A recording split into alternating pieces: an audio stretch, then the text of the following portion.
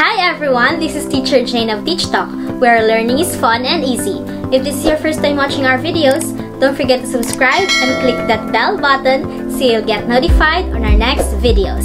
Welcome to Amazing!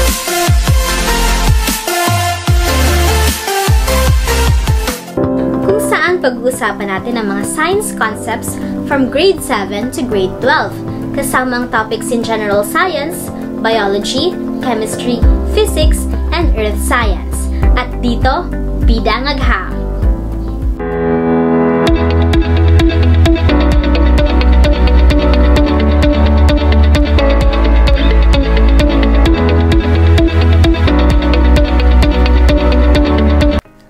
In our Science Amazing episode for today, we are going to talk about the blood vessels, still under the circulatory system.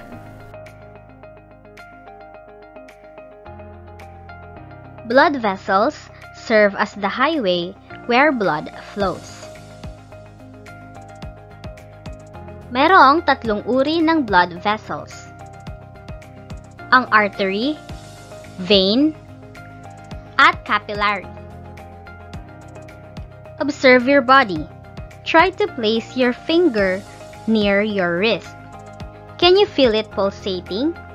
In that area, you can feel the pulsating of your artery.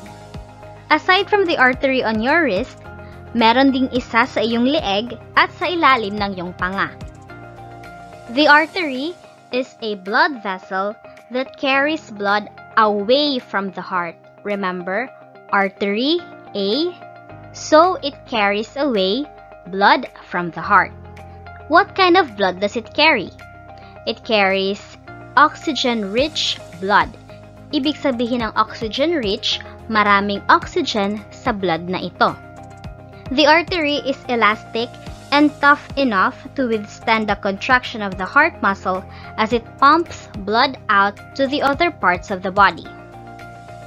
During the cardiac cycle, the walls of the arteries expand due to the sudden pressure and recoil during the relaxation state. This expansion and recoiling of the walls of the artery is called pulse. And the pulse rate, or the heart rate, is the number of times the heart beats per minute. How do we find the pulse rate? It is quite easy. To find your pulse, use two fingers, your middle and your index fingers, to find your carotid artery, which can be found just below your esophagus or throat. If you have found the carotid artery, just count the beats you feel for 60 seconds or 1 minute, and the number of beats per minute will be your pulse rate. Pumunta naman tayo sa isa pang uri ng blood vessel sa ating katawan, which is the vein. The vein returns blood to the heart or papunta sa heart. What kind of blood does it carry? It carries or it returns oxygen-poor blood. Ibig sabihin nito, kakaunti na lang ang amount ng oxygen sa dugo. In terms of structure, the vein has valves. Ano ang function ng valves? The valves prevent blood from flowing backward, o para hindi umatras ang flow ng blood. In this picture, we can see the valves here. These valves open and close to allow blood to pass through. Unlike the artery, the veins are not thick. That's why they can be seen through your skin, such as the back of your hand or on the surface of your arm. In this picture, we can see the veins on the wrist of the person.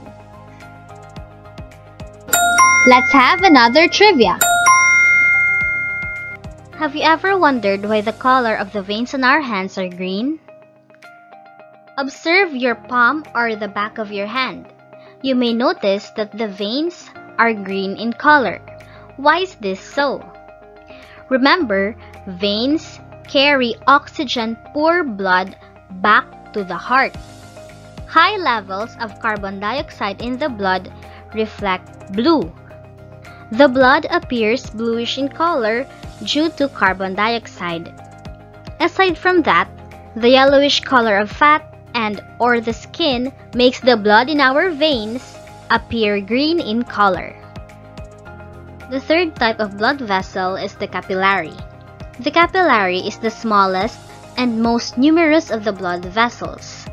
They form the connection between the blood vessels that carry blood away from the heart or the arteries and the vessels that return blood to the heart or the veins.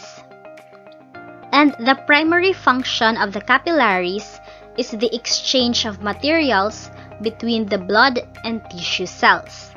They are the places where nutrients are delivered to feed all of the cells of the body so that our body will be healthy. Before we end this amazing episode, let's have a quick recap of what we have discussed in this video. In this video, we talked about the circulatory system focusing on the blood vessels. Specifically, pinag-usapan natin ang tungkol sa artery, pulse and pulse rate o ang ating heart rate, vein, the capillary, and some trivia about the veins. That ends our amazing episode for today. Don't forget to subscribe, like, and share this video to your friends so that we can learn together. Bye!